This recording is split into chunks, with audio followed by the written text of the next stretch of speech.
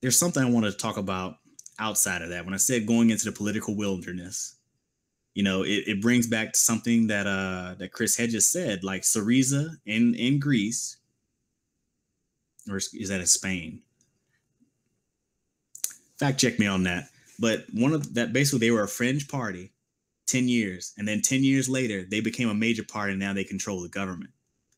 That just goes to show you, and I know our institutions are different and the way things work are different, but that just goes to show you that if you support the fringe candidates, their type of politics will become mainstream over time. You just have to support them. And I think, when you have people who are so-called progressives, and now I'm going to come at the media, I'm going to come at them specifically, TYT, the Majority Report, who else? Tom Hartman, big time. And even like a lot of our intellectuals in academia, we have Eddie Glaude and Adolph Reed. They'll basically give you a long history lesson and all the different things that have happened and how they happened and what the history behind this is or what really happened behind that. And they have a deep analysis, and all of it's hugely prescient, right? And then at the very end, they'll say, but you need to maintain the duopoly. You need to continue to vote for, one of the two candidates, and you can fight it out later. And it's just like, well, all of what you told me lends itself to a completely different conclusion. I would even argue that Bernie Sanders did the same thing. He gets up there and he basically pounds the pavement on his positions and what he would like to see. And then when the power structure really leaned in on him, what did he do? He bows his head and bends the knee. It's just like, why did you do that? And he will say, well, I need to accomplish whatever I can. It's like, well, maybe you should have just stood on your principle. And if you lose today, that's okay. You can come back later on. But he couldn't do that. And based off of what I've seen, that's also why I wonder about these progressives like Elizabeth Warren. They're progressive when it really doesn't mean much. But when it comes down to fighting, when the power structure really comes after you, when the corporations are all aligned against you and all you have are your supporters, what are you going to do? Are you going to stand on your principle and fight for what you believe in? Or are you going to bow the head and defer the fight till later? Because when you do that, basically what you're saying is you're not ready to fight until the battle's won, or until the fight is, in your favor and you can just win straight out. When the power structure really comes, till the fight just really doesn't even matter anymore, because you're fighting about something small when there's greater things to be fighting about. Now I did see somebody made a comment there that Eddie Glaude basically supports the blank out strategy. Let me explain to you what the blank out strategy amounts to, or at least my interpretation on it is. You can show your dissatisfaction for Democrats only when it doesn't matter to them and has no chance of costing them an election. What that amounts to is you can challenge the status quo only when it doesn't matter.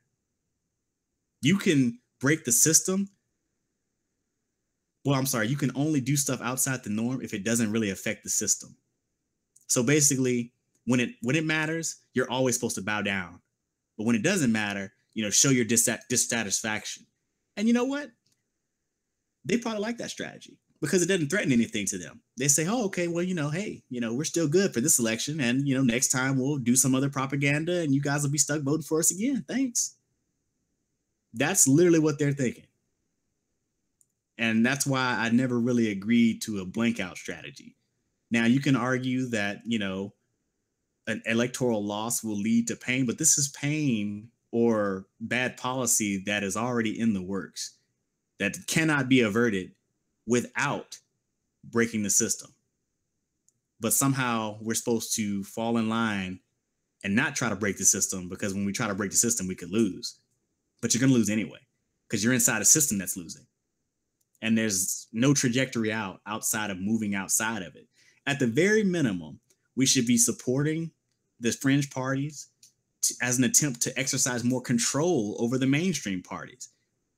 But even that is, not, I don't know, it's something that you can only do if it doesn't threaten anything. You know, I think at this point, like I said, you can't win if you don't play.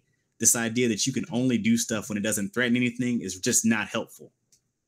I mean, even the least worst argument altogether is not helpful.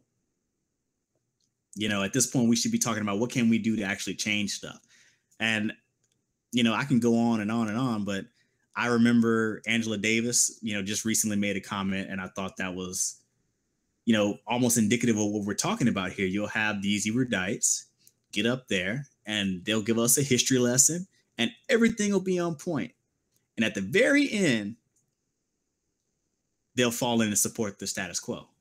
And they'll say, well, you know, voting for the status quo is not really supporting it. Actually, it is, because the status quo only needs your vote to continue. It does not need anything from you but your consent in the form of a vote to continue the way it is.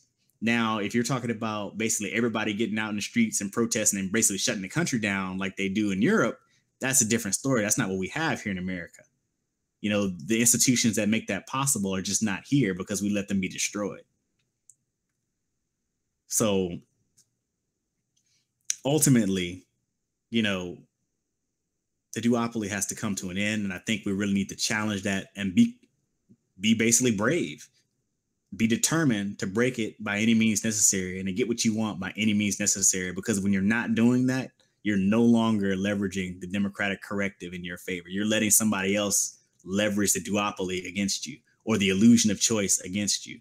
So, you know, Angela Davis, Eddie Glaude, Adolph Reed, you know, even Juan Gonzalez from Democracy Now!, Paul Jay from the Real News Network, all of MSNBC. I've already said TYT, Sam Cedar, and Tom Hartman, and then like the more neoliberal like people. What's that guy's name on Ring of Fire? Is a neoliberal, Farron Cousins. You know, sometimes he kind of rides the line, but he's always down with the establishment. In the end, complains about it, but in the end, ultimately they fall in line. And I think at this point, they're really not doing us any service.